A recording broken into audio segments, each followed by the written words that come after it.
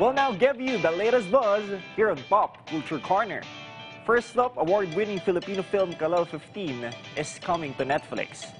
The Idea First company made the announcement via Twitter that the independent film written and directed by June Robles Lana, starring Elijah Canlas, will be available for streaming on December 9.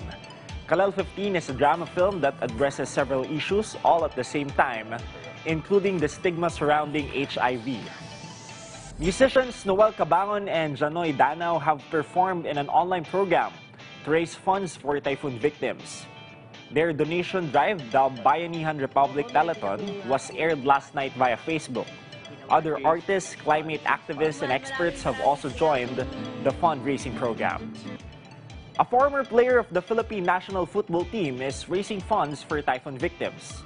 Elmer Bedia, together with his football academy and a non-profit organization, launched a donation drive for Marikina City residents who have been devastated by floods. Bedia is also selling his two motorbikes in Brisbane, Australia, where he is based, to personally contribute to the cause.